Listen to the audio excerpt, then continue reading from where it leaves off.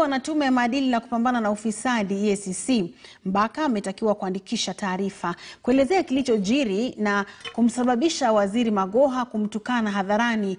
EACC imethibitisha kwamba uchunguzi unaendelea kuhusiana na tukio hilo.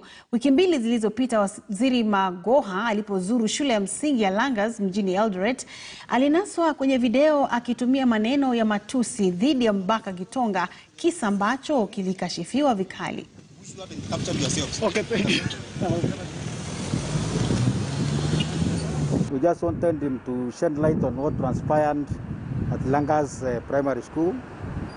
We learned this from the public that there were some issues that occurred, and we wanted him to shed light.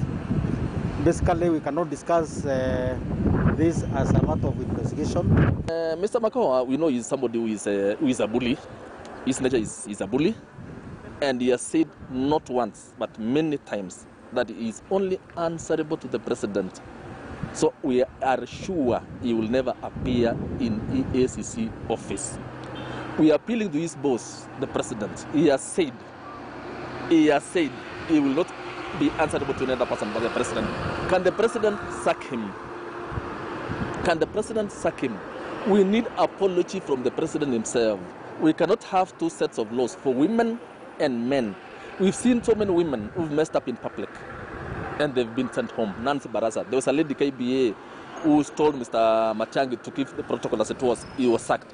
We had Sally Koskei. Sally Koskei said once, Bendera ni kitu ya kutambara, ni kitu ya kutuchambisha kwa jam.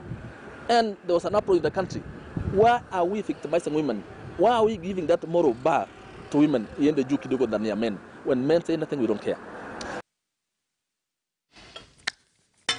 Na mtazamaji, sasa tuvuke hadi nchini Tanzania ambapo mapema mwezi Julai mwaka huu